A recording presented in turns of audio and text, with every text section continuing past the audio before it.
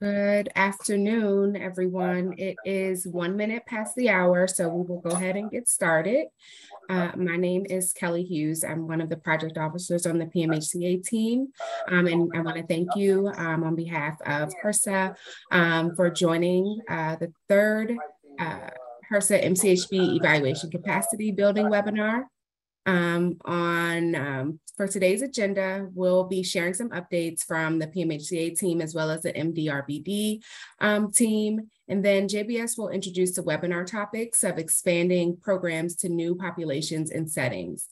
You'll also hear from John Strauss, who will discuss expansion of behavioral health access programs, and from the Massachusetts PMHCA program about how they are expanding their programs to new populations and settings. Before the webinar ends, there will be an opportunity for program-to-program discussion around this topic. So feel free to enter your questions in the chat or save them towards the end. And so with that, I am going to turn it over to Susan Hayashi from JBS. Thanks. Start talking. There you go. Thank you so much, Kelly. It's a pleasure to be here with everyone today. I'm Susan Hayashi, and I'm from JBS. I'm the project director for the HRSA MCHB evaluation contract. We're happy to have you join us today for the third evaluation capacity building webinar that will be held in this project year, which ends in September for us, and there'll be one more webinar in August. Before I get started, I'll do our usual housekeeping here and with some of the webinar logistics. For the roll call, please enter your state and the program name. So for example, Maryland PMHCA, so we can take attendance here. At the end of today's presentation, we'll have a question and answer session. Please hold all questions regarding presentations until the end. When it is time for Q&A, please use the raise your hand feature and we will unmute you so you can ask your question. You can also type your questions into the chat box, and you can put those throughout the meeting as well, and sometimes we're able to address those at the same time, so as the presentation is going on. If you're having any technical difficulties during the webinar, please use the chat box for assistance. Please type your question into the chat box and push send. We will assist you as soon as possible. Today's meeting will be recorded. Once the recording is available, a download link will be provided to all the awardees. I'll now turn it over to Madhavi to provide HRSA PMHCA updates. Then Mona Lee will provide MDRBD updates. So thank you, Madhavi. Okay, thank you so much, Susan and Kelly. Welcome to all of the PMHCA and MDRBD awardees who are on the webinar today. I'm just going to take a few minutes to give some quick PMHCA. So as you can see by the slide, PMHCA reauthorization is complete. The legislative authority for PMHCA was reauthorized through this bipartisan Safer Communities Act. And so we have that language. It looks pretty similar to previous iterations of the legislative authority for PMHCA. There's a couple of provisions in there, one related to programs working with schools and EDs, and also a reference to developmental behavioral pediatricians as being potentially being members of a PMHCA team.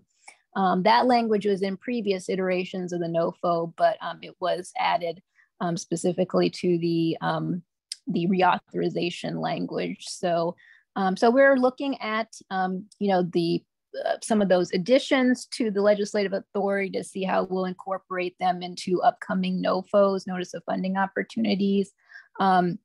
Because with reauthorization, we anticipate having a funding opportunity come out early next year, so that we can have a funding opportunity in fiscal year 23.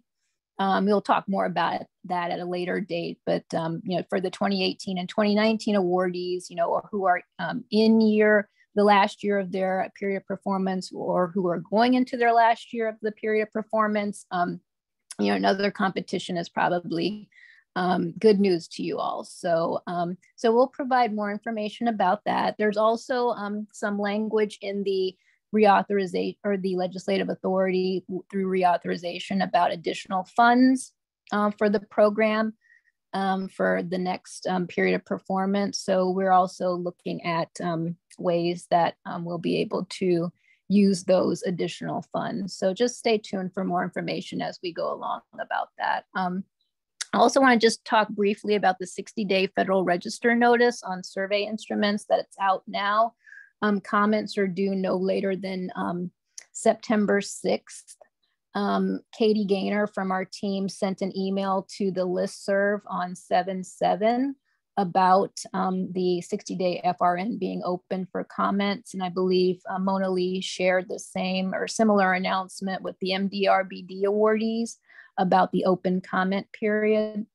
So as you're, if you're considering providing comments on the instruments, just, make sure that you look at it with the lens of these 4 questions: the necessity and utility of the proposed information collection for the evaluation, the accuracy of the estimated time burden that was listed in the FRN, ways to enhance the quality, utility, and clarity of the information to be collected, and the use of automated collection techniques to minimize information collection burden. So those are the 4 questions that you should keep in mind if you're interested in responding to that FRN. Just one quick thing about the raw data files. I know we've mentioned on previous webinars that we will share raw data files on the healthcare provider practice level and program implementation survey data. We are looking to share fall 2020 data files with 2018 and 2019 PMHCA awardees in July this month, probably later this month or early next month. Fall 2021 data files will be shared in October 2022, and future data will be shared annually in August. So as we mentioned, we're looking at annual data sharing. Just keep in mind, and you'll get an email about this, but just keep in mind that this is raw data and that JBS has completed preliminary data cleaning. So when you get the files, just be aware that you'll need to perform additional data cleaning techniques and manipulation prior to using data. So just keep that. And also, please use caution when you're interpreting results. So, for more information, please reach out to your project officer to discuss how you intend to use the data that you see in those files. And then for the 2021 PMHCA awardees, raw survey data files will be shared annually in August. So if there's any changes in that timeline or that schedule, we'll work with JBS and keep you all updated about changes in timelines. And then, like I mentioned, please look for that email later this month or early next month. And then just one more thing, the upcoming conference that might be of interest to you. There's an annual conference on advancing school mental health, October 13th and 14th. It's being sponsored by the National Center for School Mental Health at the University of Maryland, I believe. And so if you're interested in attending that conference, we recommend it. We've had presentations by the National Center and the School-Based Health Alliance, and they're both great groups. So if you're interested, please consider registering. And for more information, we've provided the link to the registration page here. So those are PMHCA updates, and I'm going to turn it over to Mona Lee for MDRBD updates. Thanks, Madhavi. Good afternoon, everyone. My name is Mona Lee Belizaire. I am one of the project officers for the Maternal Depression and Related Behavioral Disorders program, and I have the privilege of just providing just a few updates to the MDRBD awardees. First, just want to share about the supplemental funding that is available to the MDRBD awardees. So that information was shared via EHB on July 26th. And the due date for that is July 27th at 11:59 p.m. That's Eastern Standard Time. The purpose of this supplemental funding is to enhance data collection processes analyst and evaluated review of program data. And so the activities there are listed are some of the activities that you can consider as you are putting together your supplemental funding package. If you have any questions, if you're not seeing the information in the EHB, we did send notification that it is in there as well. But if you just so happen to have missed it, you did not know about it, please reach out to your project officer. If your project officer is Sansi Furman, I know that she's out until the 18th. So in the interim, if you have any questions, please feel free to send me an email, mbelazir@hrsa.gov, but I'm sure you can find an email with my name somewhere for you all to reach out to me about the supplemental funding in the event that you have any questions. And finally, I just also want to remind the MDRBD awardees of the next MDRBD awarding meeting that's going to take place next week. That is July 20th from 3 to 4:30 p.m. Eastern Standard Time. If you don't have that calendar notice, please let us know as well. But we have sent it out to the listserv, and we also did share it with the point of contacts, the project directors or project managers that are affiliated with each state program. So if you happen to don't have that on your calendar or you missed it some way, please let us know or reach out to your project director or project manager for the program. That is it for me by way of announcements and updates for the MDRBD awardee program. I'll now turn it over back to Susan. Thank you. Thank you so much. We appreciate the updates from both you, Mona Lee, as well as Madhavi. And if anyone has any questions for them, don't hesitate to put them in the chat and they can be addressed as they'll be here for the whole meeting. So in terms of today's topic that we're talking about is the program expansion pieces. And both programs, I'll say, have morphed maybe from original models that were, and we know that awardees are both looking at to address different levels of need through similar models, as well as being concerned about sustainability of programs over time once the HRSA funding ends. Okay, I couldn't get on the meeting at home. I had to come in. So that combination is kind of driving, I'd say, some of the evolution of the programs. And we thought it would be helpful as you're looking at your programs to be able to think about it from two different levels. What is going on a national platform of different types of expansion activities, as well as thinking about measurement and outcomes and quality related to those programs as they expand. And that's something that John Strauss is going to take a look at and considerations related to that. And then Massachusetts will present in terms of their approach to expansion. The other piece with this is that we know that several awardees were interested in being able to present, but weren't able to actually present today. So as part of our discussion today, please, for those programs and any other programs who would like to share their insights from expansion, don't hesitate to jump in as we move through this. So next slide, please. Some examples of how different programs are extending their goals and objectives are related to geography, and looking at it might just be from starting off in a region, a particular region of a state or a territory or tribe, and then expanding that throughout. So please use the term statewide as being inclusive language for the different types of programs that do exist.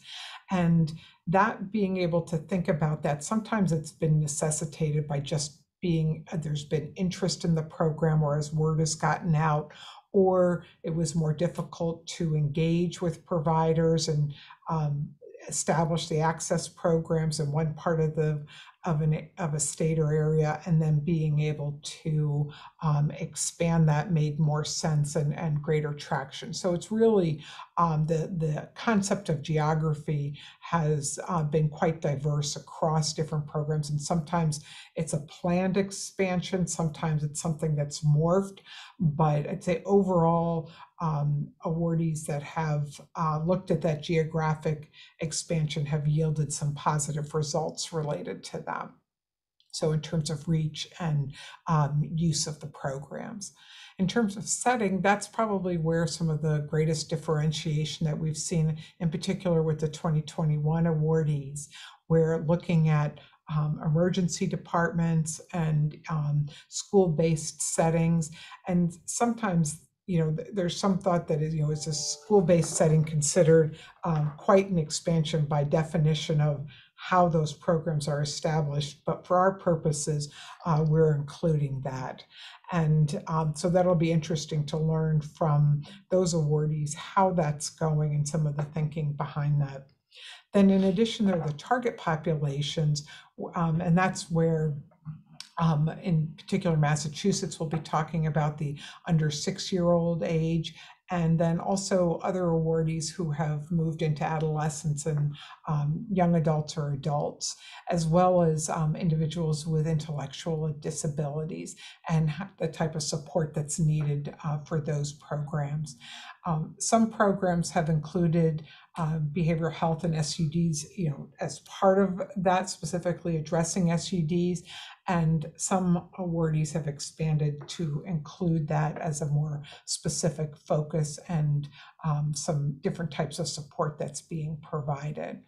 And then lastly, and this gets at some of the sustainability pieces in particular, is the expansion to midwives, doulas, lay birth workers, substance abuse treatment providers, pediatricians, behavioral health providers.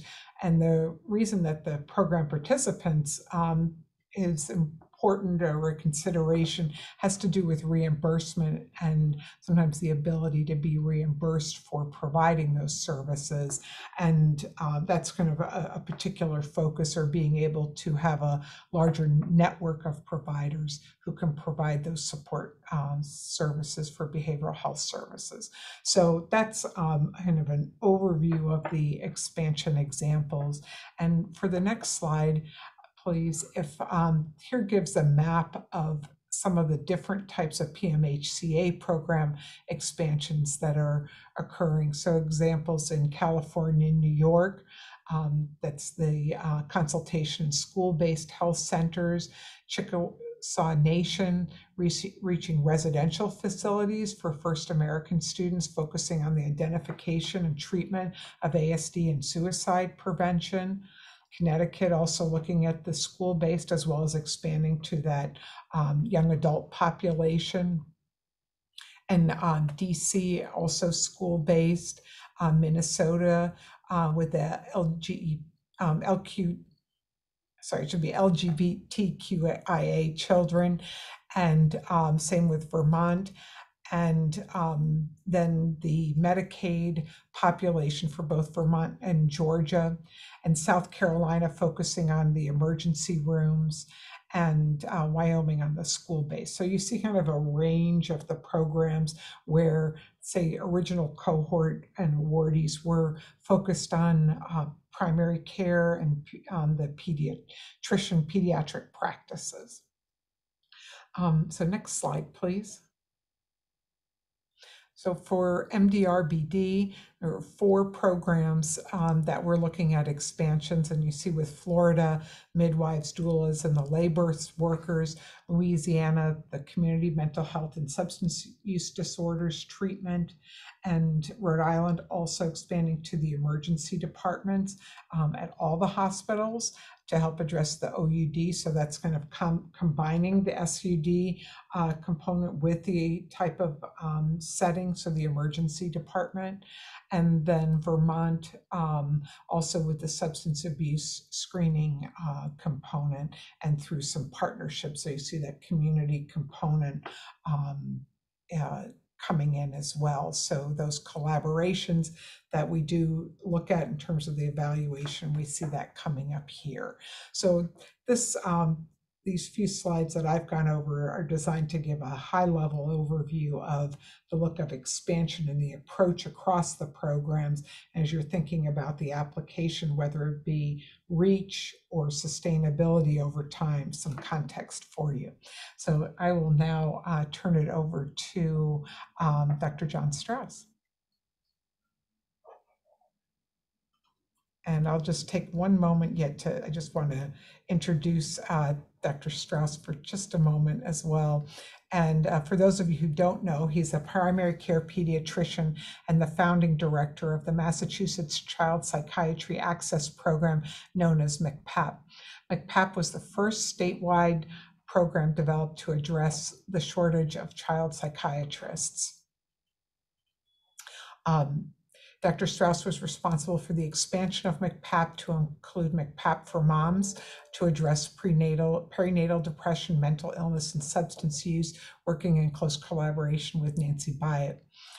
He is president of the National Network of Child Psychiatry Access Programs, a nonprofit dedicated to providing technical assistance and support to child psychiatry. We are honored to have him here and presenting to us today. We know that he has worked with many of the programs already, and we are excited to have you here. So, Dr. Strauss. Thank you, Susan, for kind words, and hello, everybody. Nice to be here. And so Susan very well talked about all the different ways that specific programs are thinking about expansion.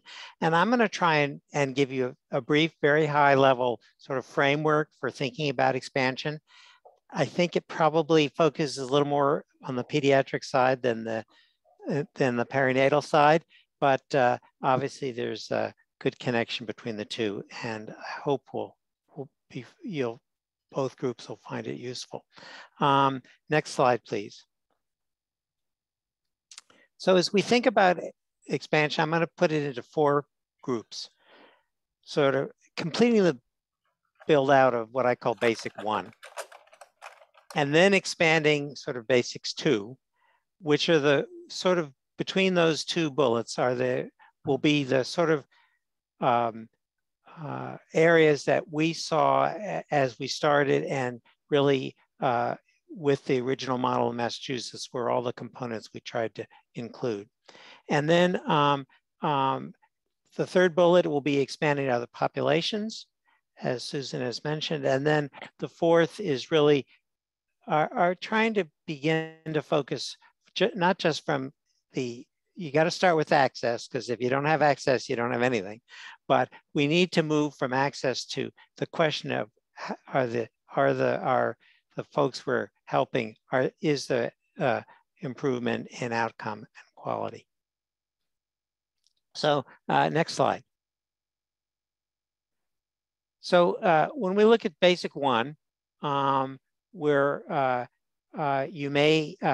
you're trying to enroll everybody in your region and or state, and there's always opportunities to improve that and engage the practices. I think almost everybody has some kind of phone consultation line, and there's always again ways to make that, to improve that. I think all folks are doing some kind of resource and referral work, including having some database where they can have resources that will help people. In general, you start off probably with mostly mental health and I forgot the health there, and SUD resources, but moving to community and school services is an opportunity for expansion. And then the education side, there's a range from echoes and learning collaboratives to site visits and website and newsletter, clinical guidelines. So all the kind of educational things that I think everybody is doing something of, but again, there's always an ability to expand those opportunities. Next slide.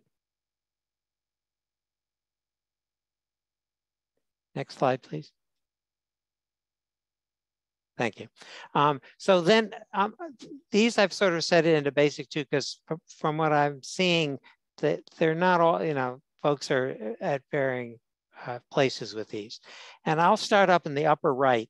I think that the making sure that you have the ability to have face-to-face or tele-video consultations is really critical. And I'll talk a little bit, I'm going to do a whole separate slide on that, but keep that in mind. I think of all the things on this slide, that's probably the most important. And as is sustainability, because we need to make sure that these programs will be sustainable. And if you want to expand, in general, you're going to need to be able to sustain what you now think of as your basic program and use supplemental money to do expanding.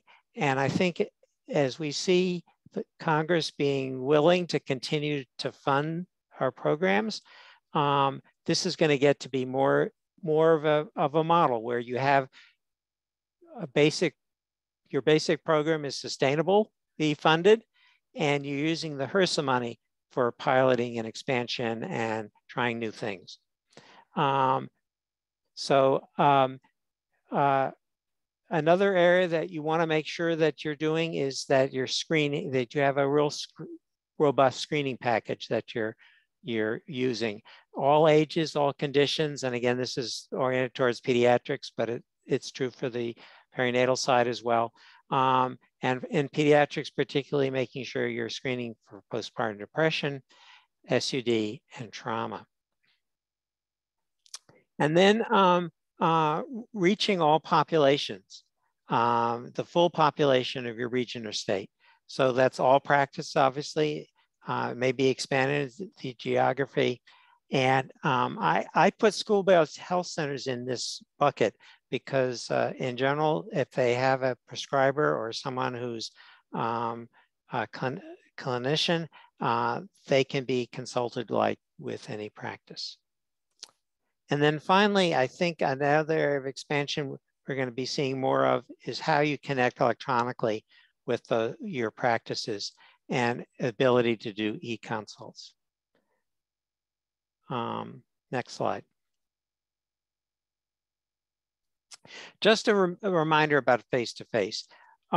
We've always found that we get much more participation from the providers if we by offering the ability to do face-to-face, not just sometimes to help with diagnosing or medication questions, but as one of our primary reasons is to be able to reassure the primary care provider or the OB practice, that the person in the OB practice, that they can in fact manage this situation. And then second opinion and bridging, we're going to talk a little bit later. And keep in mind that we like to always make sure there's a follow-up letter and that these are billable services. So oftentimes in Massachusetts, we do bill, and so we're not depending upon that for within our funding for the sustaining of the program. But that's a consideration to allow this to be to stay cost effective. All right, next slide. And just in terms of full population, I think I've talked before about this a little bit. Some metrics you can use that you want to see over 95% of the practice in your state or region enrolled. You want to see that at least 80% of your practice are using it annually. And pediatricians, a good benchmark is 60% of pediatricians. And if you look at well-child visits, you want more than 75% to have a formal behavioral health screen. Next slide. We're going to now, so that's sort of the basic components of most of that we've talked about in terms of access programs. And next, I'll cover the expansion to other populations. And the populations that are most, you find this most useful are those where there's a primary care clinician knowledge deficit, or the population of providers you're using have a knowledge deficit if it's like emergency room docs. That the person that you're consulting to can manage the case.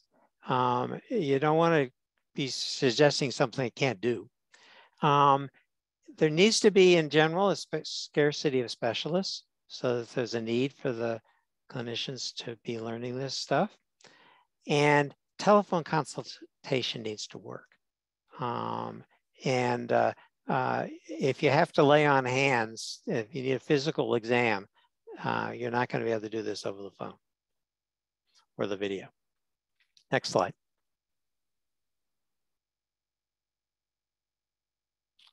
So just to use Massachusetts a little bit, we started, well, the program started, the basic program started in 2004, and we pretty much started with most of those original basic components.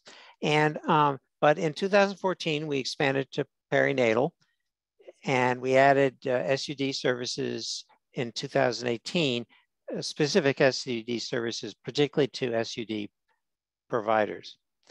And then in 2019, we added an adolescent substance use program, ASAP MCHB, to cover teen substance use.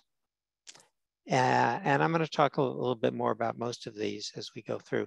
In 2019, we also added an adult program. I'm not going to talk about that because, Susan, I was interested you added adults there. I'm not sure, I'd be interested by having to comment whether adults are a legitimate expansion in terms of what Congress is allowing these programs to do.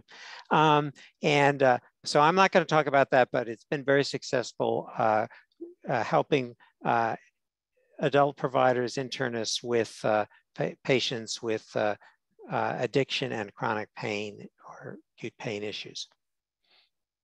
In 2020, we added an ASD program, ASD ID program, and I'll talk about that. Last year, we've added a school program, and I won't be talking, but Kate Roper will be talking about our early childhood HRSA funded program that we just are beginning. And then I'm going to talk a little bit about beyond PCCs, beyond the primary care obstetric office. Next slide. Just quickly, you guys know this, but perinatal depression is underdiagnosed and undertreated. It's a problem for 1 in 7 pregnancies. Next slide. And just again for the pediatric, obviously the perinatal folks know this, but 60% of women who develop postpartum depression are identified before delivery. So that's why there's been a huge focus on what goes on in prenatal care and in the OB world. And but 40% does occur after delivery, and that's where we, as doing PMHCA programs, need to worry that the pediatricians are screening. Next slide. Don't we say? Okay, so just as you think about if you're expanding, if you're a pediatric program, you're expanding perinatally, obviously partner with your local perinatal experts, particularly if there's an MD RBD program. You want to promote pediatrics using, particularly, we recommend the SWIC, a Survey of Well-Being of Young Children, which has the embedded Edinburgh Postpartum Depression Scale, which is the best known screening tool for postpartum depression. There's Lifeline for Moms is always happy to give folks looking to expand perinatally help. And we really encourage you to share operations between the programs because there's a lot of efficiency to be gained by that. So next slide. Here's some stuff on MCHB for Moms, which is now 8 years old. But I think the only thing I'm going to focus on today is that 25% of we're touching each year, about 25% of the women who are estimated to have mental health or SUD issues. I'm not sure. Some of these slides something happened to the H there. Anyway, next slide, please. In terms of pediatric SUD, we want to, as you expand, you want to be screening and using a tool for SBIRD. SBIRD is screening to brief intervention to referral and treatment. And these slides got, I will make sure we have a corrected version because somehow the screening tool is S2BI. It's sort of supplanted what's been traditionally the CRAFT as the most efficient way to screen teens for substance use. And we've added to our program MDs who are SUD experts in teen substance use, and we've added virtual counseling. And so that when calls come in on the pediatric line for with an SUD concern, it goes to one of these specialists. And we're finding that a lot of the concerns around pediatric SUD are around nicotine, vaping, marijuana use, which don't traditionally go to the sort of statewide substance use programs. And the virtual counseling, and we're doing some group counseling, really has been a very valuable part of our program. And we're using the specialists at Children's Hospital. Next slide. In terms of autism, I think that one of our keys is that the person taking the call, and so we're able to triage calls to the specialist when that's appropriate, is an ABA clinician who's trained in management of ASD and ID, so that they're able to do a video conference and observe the child's behavior. We have MD experts also available. And currently in Massachusetts, it's just available for the crisis teams, but we really see a use to expand that to all PCCs, particularly with our hope to help with diagnosing toddlers who screen positive for ASD or recognized by their families. And because you need a formal diagnosis in order to usually get insurance to pay for services. And that's often a barrier. Next slide. Schools. So schools are complex creatures, as you all know. So as I said before, you sort of have to look at what you're going to be doing in the school. So school-based health centers in general, and we'd love to hear people finding differently, can treat them pretty much like a primary care practice and should be enrolled and have the connection as any primary care practice would. Schools are often interested in crisis services, but that's probably not a PMHC role. School systems are increasingly focusing on what kind of curriculum and how to help teachers manage behavior in the classroom. And this may be a little editorializing, but I think that that's probably not a good role for PMHCA. It's very political, as you know. And I think as programs, we want to stay very neutral in our advice and our approach. And if we get this is something, you've obviously all heard of all the pressure from parents to be in control of what happens in terms of these issues with their kids. So, but certainly as on an individual level, there'll be people in your program that'll probably contribute. Another issue with the schools is staff consultation education. And we certainly can provide that. In Massachusetts, the last year we've been doing that in one region of our state. And what we've found is that the nurses and the behavioral health folks in the school love it, but it becomes very frustrating if you don't have any ability to get direct service. You can say, well, call your primary, go to the primary care office and they can call. the program, but that's not really what the school wants to hear.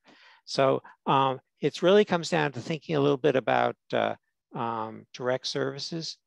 And some schools don't need it because they have lots of mental health folks in the school. Some schools have contracted oftentimes with one of your institutions, the institutions that are in the PMHCA program for specific services, and that's great. But the real focus, I think, is on the schools that have not inadequate mental health services. And I'll refer you to the Texas program called TCHAT, Texas Child Health Through Telemedicine. And it's really a excellent program, and it may be a good subject for a future discussion. Next slide. And I just said, we have been doing this in one region of the state. We've actually put it on pause because we found some frustrations that we weren't able to provide the direct service, and we're trying to rethink it at the moment. Next slide.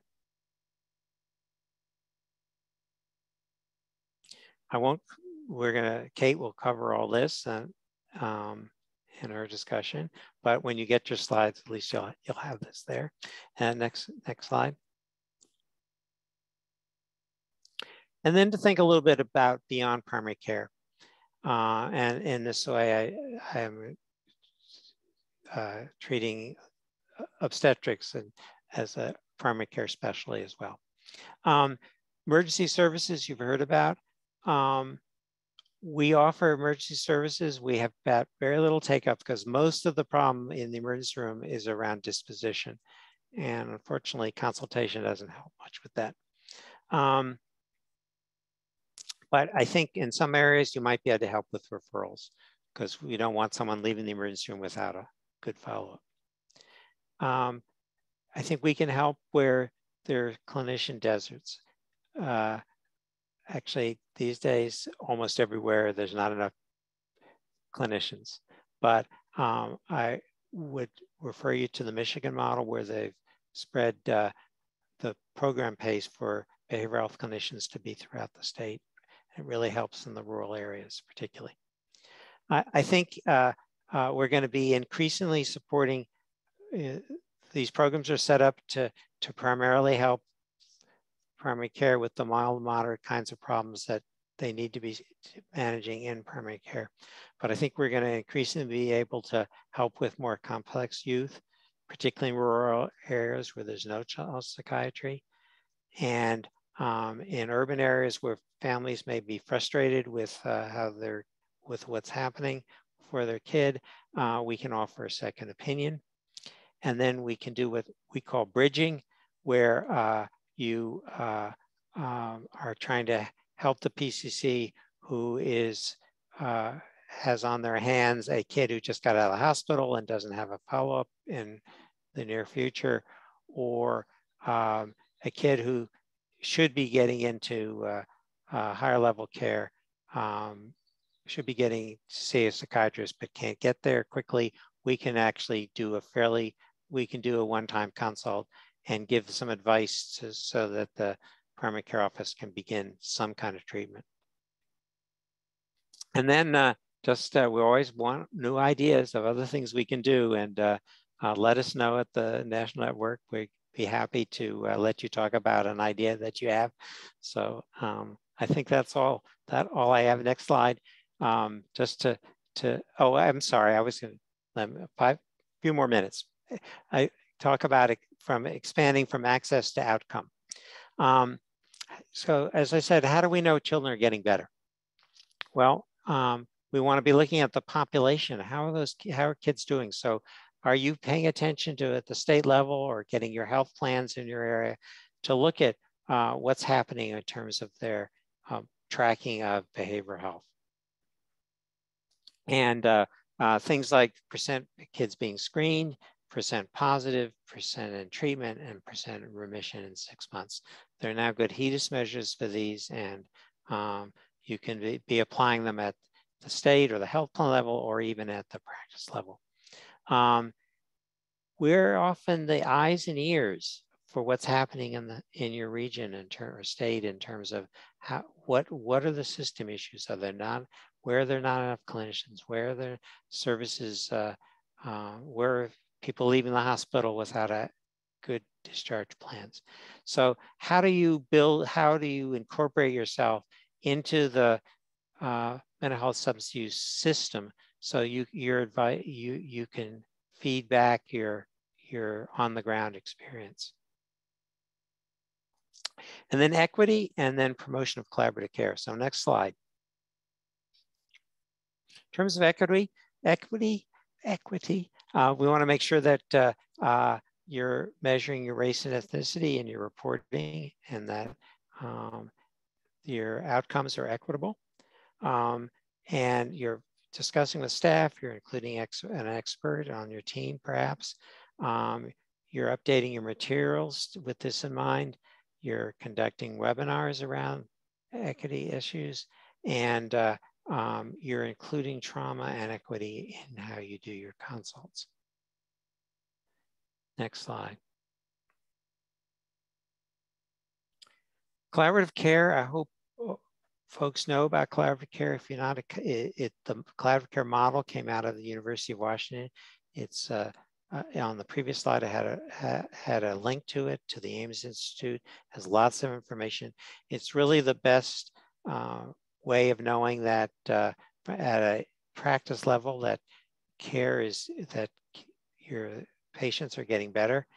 And it includes a number of different components. Just to summarize, you need to be using evidence-based workflow. You should have team care, which includes an embedded behavioral health clinician or care coordinator.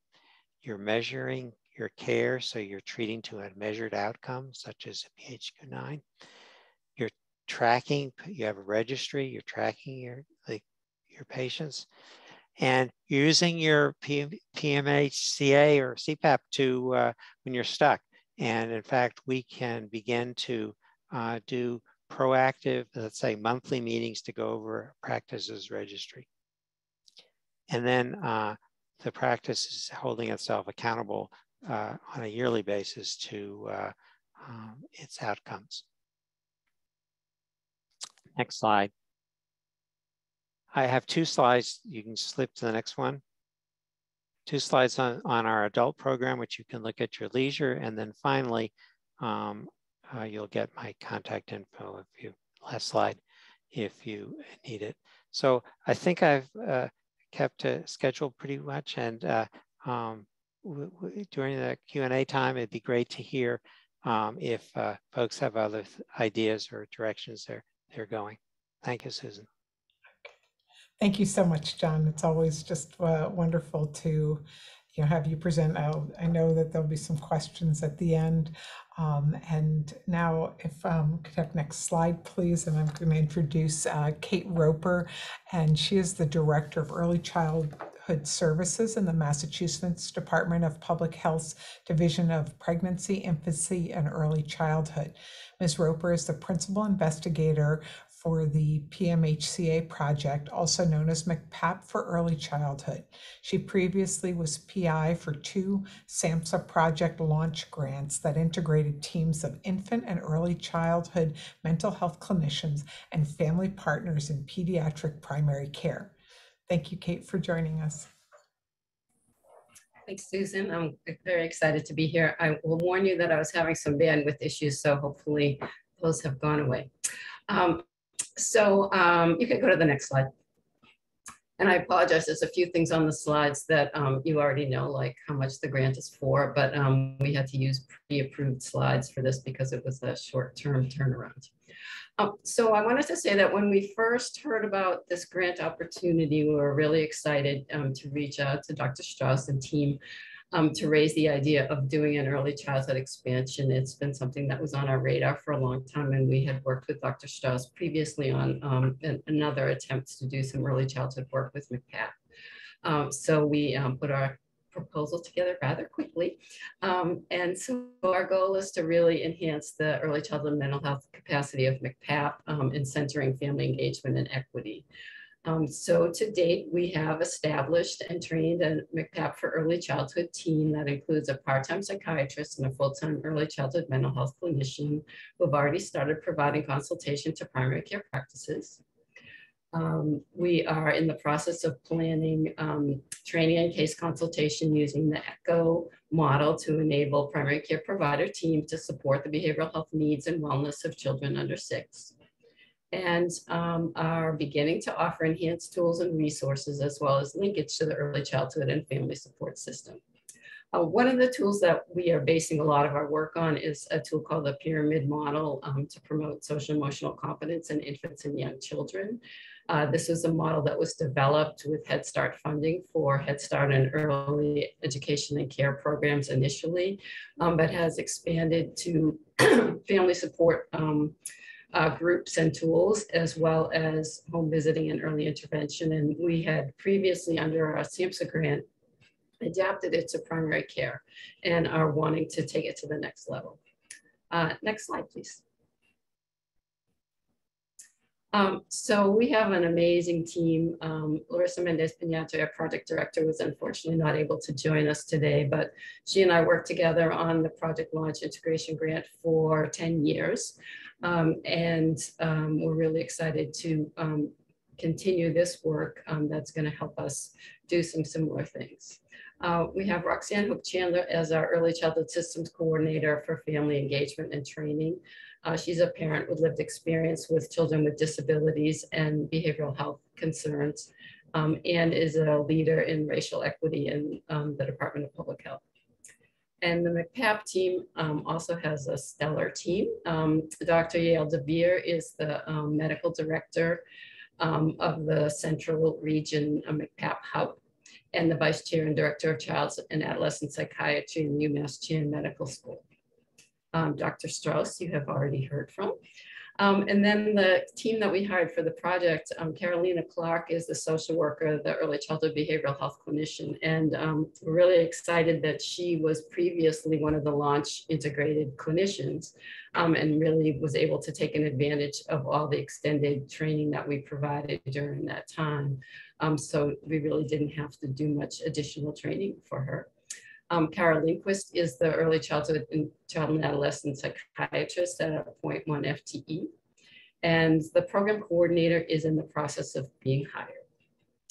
We also partner really closely with 2 of the other state agencies, the Department of Mental Health, which is the home for the regular MCPAP project, as well as MCPAP for Moms, and Mass Health, our Medicaid agency, which provides the funding and support for MCPAP for ASD and ID. And then our other major support is our Young Children's Council. That is the agency, the group that supports advice on all our early childhood mental health and early childhood systems grant. We've worked really hard over the last few years to make that group bring a strong family voice to all project design and implementation, as well as a racial equity lens. Next slide, please. As John and Susan were referring, we are starting this project in 2 regions of the state and then moving to, statewide. We chose Western and Central Mass for a couple of reasons. One, it was the regions with the highest number of children under 6 already being seen. Secondly, there's the most rural practices in those parts of the state and are often neglected when grant opportunities come around. And finally, Dr. DeVere, the medical director, had a strong interest in early childhood and was a champion for that. So we knew we could work really well together. Our plan is to really build the capacity of the practices in those regions of the state through the echoes that we are going to be doing, which I'll talk about in a minute, and through the consultation that they're receiving from Carolina and Kara. And then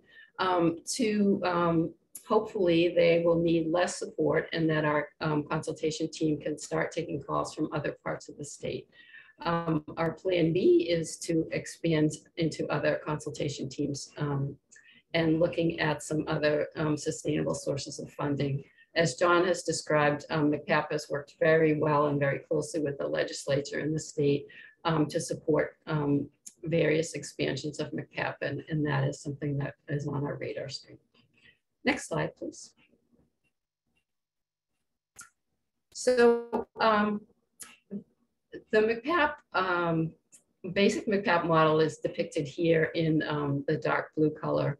It's similar to many of your models. The child and family or youth are supported by the pediatric practices, and they receive support from MCHB, consultation with the psychiatrists, and if necessary, face-to-face consultation, and care coordination if needed, and again, if necessary, direct consultation to the parent via phone and support to contact partners and referral sources.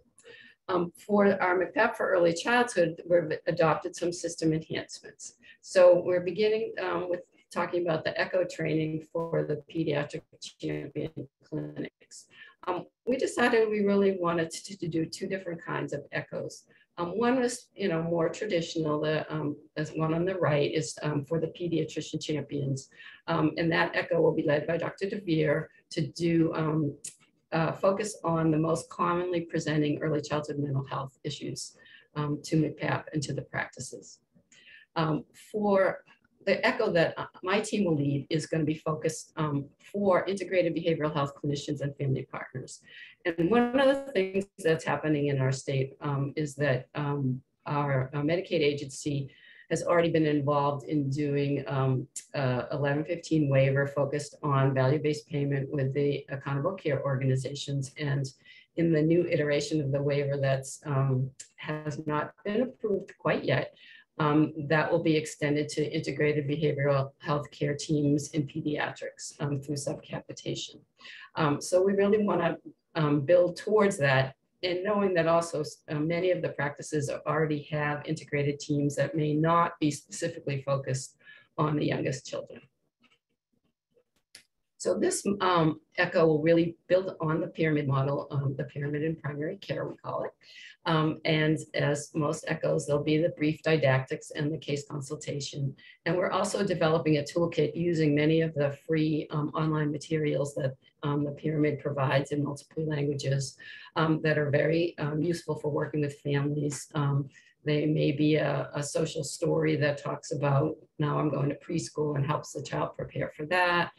Emotion, faces and emotional literacy tools, problem solving tools.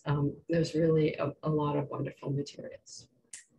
So then in addition to the two echoes, our family support consultant will be consulting both to the MCHB team as well as participating as one of the hub members for both of the echoes to ensure that family voice is really well represented in all the presentations and consultations. She's also already begun to expand the referral resources that MCHB already has available to go beyond behavioral health resources to family support groups, and also to linkages to childcare and public preschools that are implementing the pyramid model to fidelity, since many of the referrals are for children who are being expelled from preschool, and that the programs that are implementing the pyramid model have really had a very good track record with being able to maintain children in their placements. The pyramid and primary care toolkit that we're developing and will pilot with the ECHO teams will then also be shared statewide to the 500 pediatric practices in the state. And then the additional program enhancements are with our, the clinical consultation team. So we started with sort of a soft start. When calls came in for kids under 6, they were triaged to our early childhood specialist, Carolina. And the number of cases of kids under 6 has increased from about 40 a month to about 60 a month. And she's seeing about 75% of those. And then if necessary, she's able to provide face-to-face consultation to do a multi-session evaluation using the diagnostic tool that is specific to infants and young children, known as the DC 0 to 5, or the diagnostic classification for infancy and early childhood. And I'll put a link to the chat to that and the pyramid model when I'm not speaking. And also to be able to do interim psychotherapy. One thing I just want to say here while we're on this slide is to talk a little bit about our long-term vision for this project, that we know we're coming in during the behavioral health crisis and that the calls we are getting are pretty much at a crisis level.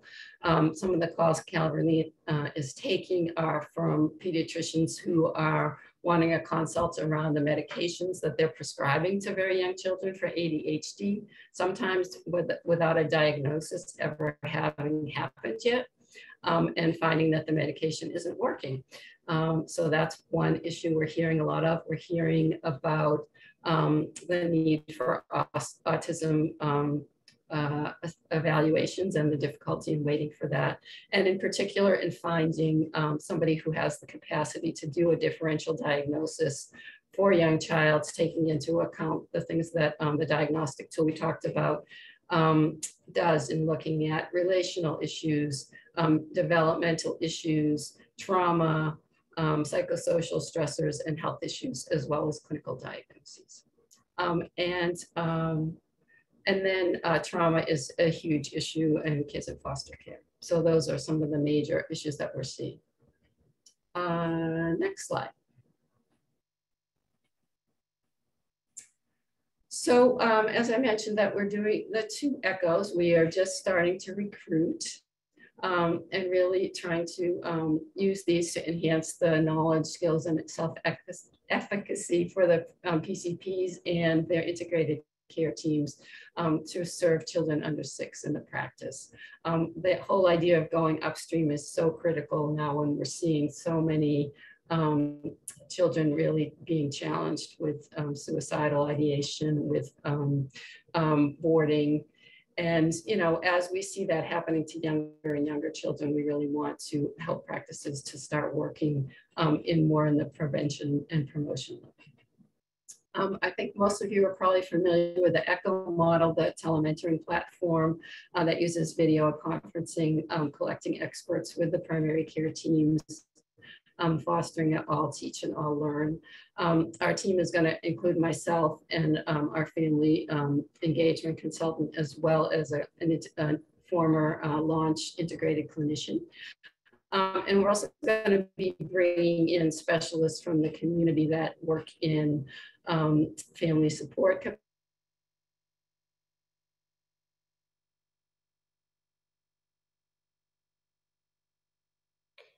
I think Kate, we just lost you for a moment there. So if you could just repeat what you said. Oh, am I back? Bit. Yep, you're back.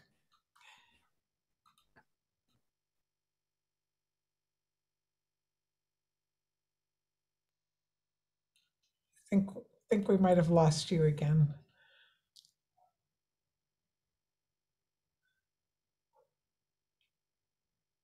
Okay.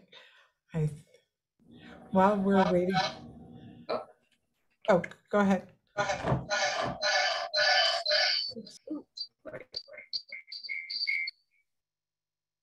Sorry about that. I had my iPad as a backup, and yes. So tell me where you lost me.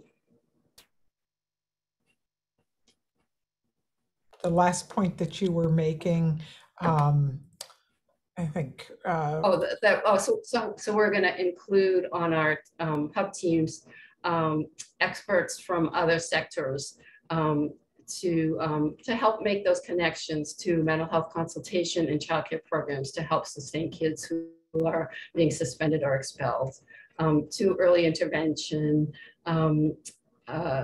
to programs that are implementing the pyramid model, and to family support programs. Next slide, please. So this is just a little bit more information on the 2 echoes and who's being invited to join. As I mentioned, pediatricians and family practice physicians, APRNs, physicians assistants, and nurses would be invited to the echo on common early childhood mental health concerns, and Dr. DeVere and her team will be bringing in experts on various topics such as ADD and sleep disorders. Our focus on positive behavior support is for social workers and LMHC, psychologists, family partners, and community health workers. Next slide, please. This is our contact information. And next slide. And how to get in touch with our Massachusetts Department of Public Health. And I think that's it for me. Happy to take any questions. Thank you so much, Kate and Dr. Strauss. Really appreciate all the insights that you shared here. In terms of next steps, what we have is the opportunity to ask questions. You can, as we said, that you can raise your hand and we can unmute you, or you can put your question directly into the chat, and then we can cover those things. I do have a couple questions in the meantime while you're thinking about your questions that I wanted to ask. I'm going to start with Kate. In terms of, you mentioned how you work so closely with the legislature to expand your program. Can you talk a little bit more in detail about what that entails and how long it takes in the process? Just any insights about navigating the legislature? Yeah. So let me just say that I am an employee of the State Department of Public Health. And so we are actually enjoined from working with the legislature. So John really needs to answer that question. Okay. Because, it's the executive branch versus the legislative branch. Yes, okay, we'll turn it to John then. Thank you. Okay. Susan, it takes time. We were lucky way back at the beginning when we were first dreaming up MCHB. There was already the American Academy, the local state chapter of the American Academy of Pediatrics, and the local chapter of the Child Psychiatrists, ACAP, had already formed a joint mental health task force to address issues around the inadequacy of getting help around behavioral health issues with the kids in their practice. And so that group, which had pediatricians and some state legislators and some state agency folks and insurers, all were part of the original group that supported the creation of MCHB. So I think the first thing is to get a stakeholder group that of advocates that can speak for, and I should say, and the task force had parent representation, which is probably the most important, so that the group could speak to the legislature about the importance of creating a program or supporting a program such as this. Since then, there's also become a more formal lobbying group called the Children's Mental Health Campaign. And that's a consortium of lots of pediatric child serving groups. And they have become, I guess, the main supporter. So I think it's, and we each year meet with them and try and figure out what are going to be our asks this year to the legislature. It's, I think that kind of cooperative relationship is what's key to moving things along. Okay, thank you very much. And for all the different expansions that you've done, have the MCHB for Moms and all that, have you engaged different with legislative activities around that, or is this newer for the pediatric expansion? No, I think in each case, well, MCHB for Moms actually started with a state model, a SIM grant, a state innovation model grant, that federal grant that the state had, and we got a little piece of it. But then that was only began early, and then we immediately went to ask the legislature to build it in to make it sustainable.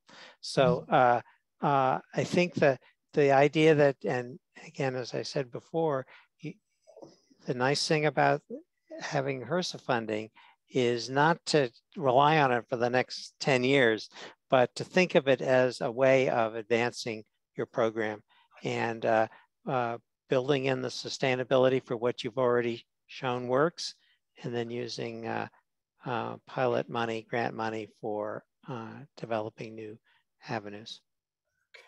Okay, thank you very much. That's very helpful. In terms of, I'll just put the question out to any other programs that have successfully worked with the legislature or have had challenges working with the legislature that might be helpful to discuss here. So please put your comments in the chat, and then we can cover that. I guess my next question is, I'll let Kate and John, you decide, how best, who best to respond. But was Kate, when you were talking, it made me think about how, could the different age groups, so in your case, as you've expanded to early childhood, be included from the start? Is that something that the programs could support if that, or does it really need to be that specialized to doing chunks? Well, I'll start, and then I think John should finish. MCHB has always served birth to 18 at least. He can finish that. Actually, 20, whatever, as long as you're in a pediatric practice, doesn't matter how old you are. So I think the focus on birth to 6 is just that, even many clinicians really don't have expertise in serving that population and sort of have a deeper understanding of sort of the dyadic nature of the work, that we're really working with the child, the parent, and the relationship between the two, which, really all clinical work with youth and children and families should have that approach. But I think that understanding of infant and early childhood mental health, which is in some ways is a very new field compared to a lot of other pieces of behavioral health. With a lot of work that's been done in the last 20 years around, even developing a diagnostic classification specifically to how certain conditions present differently in very young children.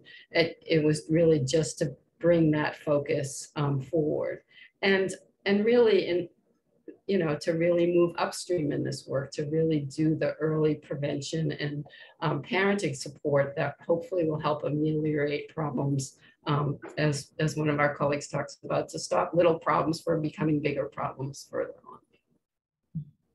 So there is kind of there is the opportunity, but when it's needing for the specialty components, it might depend what the program can afford, and then looking at expansion. And I think from Massachusetts lens, that was also expanding to more rural parts of the state, to the western part, correct? There already was MCHB in those parts of the state, but I think in deciding where we were going to have this pilot, we selected those areas, partly because there were more robust services available in the Boston area. This is fairly typical of most things in Massachusetts. Right. And John, this is. Susan, I think that there's always exceptions, but in general, programs are going to start with folks the consultants. You only have so much resource to buy consultants. They're expensive. And you're going to start with the generalists. So you're going to start with the child psychiatrist who can answer the majority of the problems that may come that way. And that's going to be the ADHD, the depression, the anxiety, the substance use. Mm-hmm. And even substance use, a lot of the general child psychiatrist is not going to be they're not doing that much. So they don't feel as comfortable. So I think that the issue is you may be lucky that you get somebody on your team who has that expertise, as we do with Yao, but you got to start with people who can cover the majority of the kinds of calls you're going to get. And then you can add in, and sometimes you can add it in without as a basic member of the team, and sometimes you need to add it in a specialist. And I think in this case, it's not, the expertise is not as at the position level.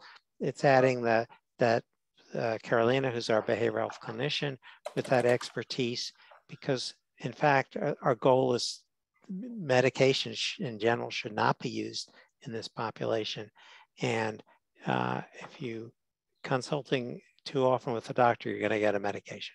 So it's nice to be able to have that resource that is going to think of how to help the family without resorting to medication. Right. Okay. Thank you. Thank you both. John, I have another question for you. On slide 15 of your presentation, you talked about the metrics that Massachusetts uses of 95% of practices in the state or region are enrolled, 80% annual usage by practices, 60% of pediatricians with annual usage, 75% well child visits with behavioral health screening. How did Massachusetts, these are the metrics that Massachusetts uses, correct? In terms of, yeah, that's the successful program. I know a number of awardees, are really working to engage the providers and practices. How does Massachusetts achieve those numbers, and how are those determined?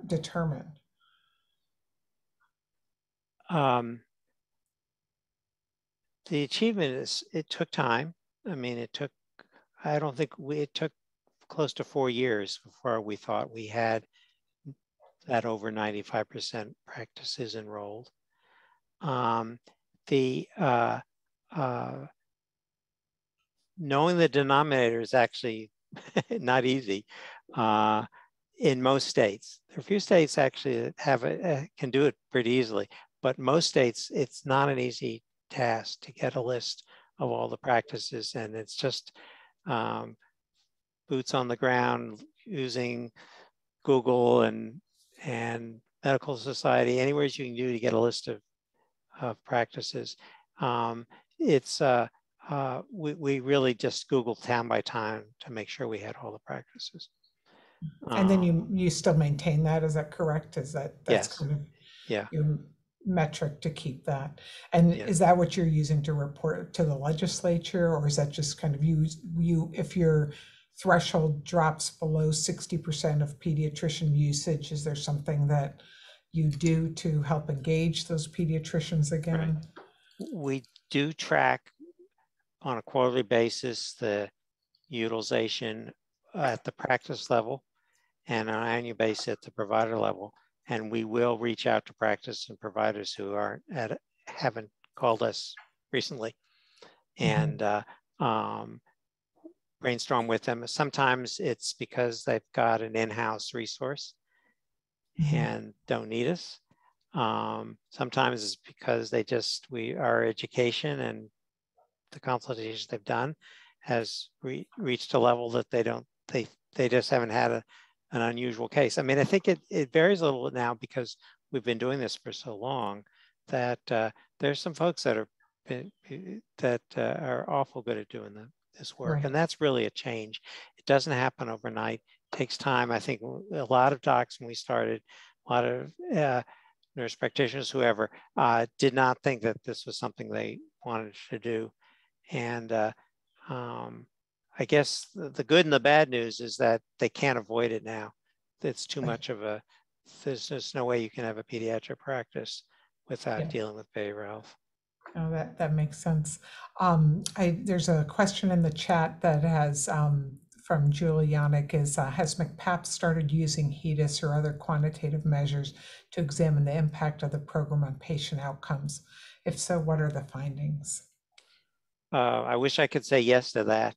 I don't think the health plans are getting the practice and the health plans have a long way to go because they need to use their electronic medical record to really create those measures. And though NCQA has put out the measures, they're still not very well they haven't been widely adopted. So the state is actually holding the ACOs to the Medicaid ACOs to the depression measure. we'll see how, we haven't seen any data yet, how that's coming, but it should be there in the next, I would say, couple of years. And we just are encouraging practices to do it, but there are very few practices that, this is a more national problem, but it ought to be just a part of so many practices. There are only a couple medical record systems that most practices are using, and these quality measures ought to be automatic. But the record, the EMR companies are charging money for it, and a lot of people aren't paying. Right. No, thank you. And if anyone else is using any HEDIS measures or quantitative measures to track patient outcomes, if you could either tell your project officer, put it in the chat, we'll track that as well. There's a question, Susan, from one thing to say is that one outcome measure is screening, and that can be done, that you should really be working with your state to do. Massachusetts is collecting that on the Medicaid side, the public sector side, and we can report state data about that. And that's really important. If you're not screening, you're not going to be finding a number of these kids that people ought to be calling. And the same is true.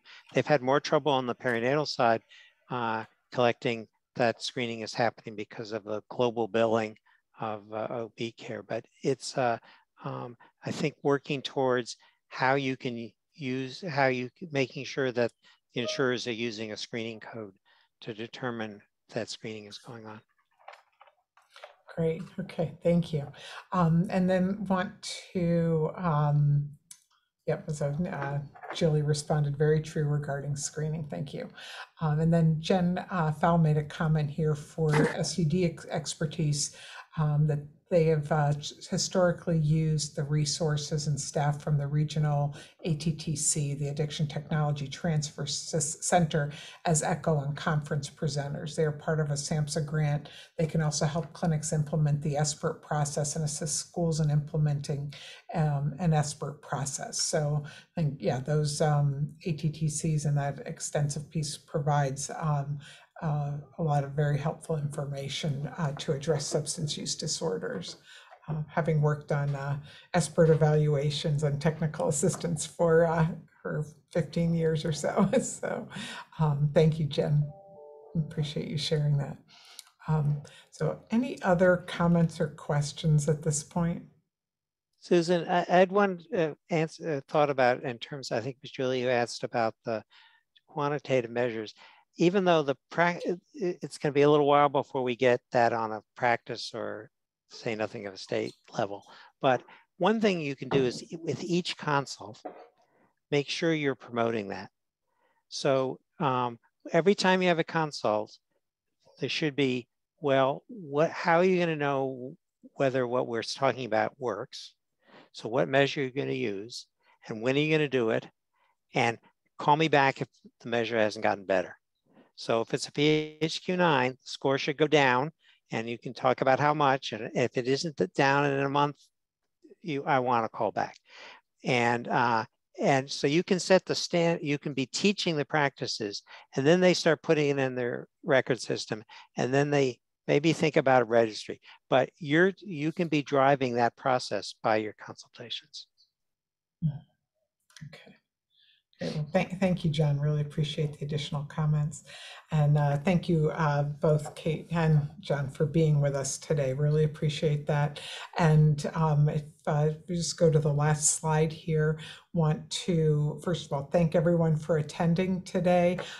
There is a link that's going to be put into the feedback for you to provide feedback on the webinar. So we appreciate that. We actually look at that and work to apply it to future webinars, and also provide a summary to HRSA so they can use that. So we definitely use the feedback that's provided. And thank you all for attending today. Have a great rest of the day.